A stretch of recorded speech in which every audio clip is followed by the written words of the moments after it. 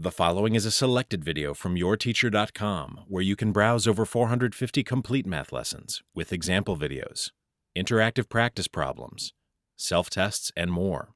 Try a complete lesson today at yourteacher.com. We start this problem by isolating the radical on the left side of the equation. So subtracting 6 from both sides, we have the square root of x equals x minus 6.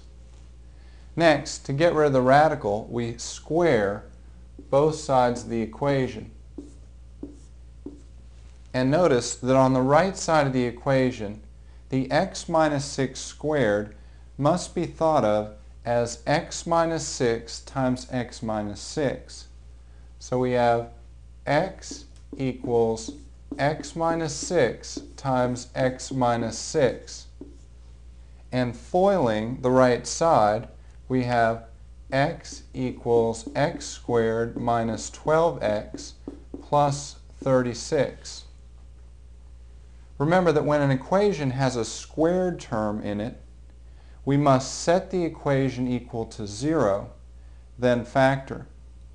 So our next step is to move the x to the right side by subtracting x from both sides of the equation to get 0 equals x squared minus 13x plus 36, which then factors as 0 equals x minus 9 times x minus 4.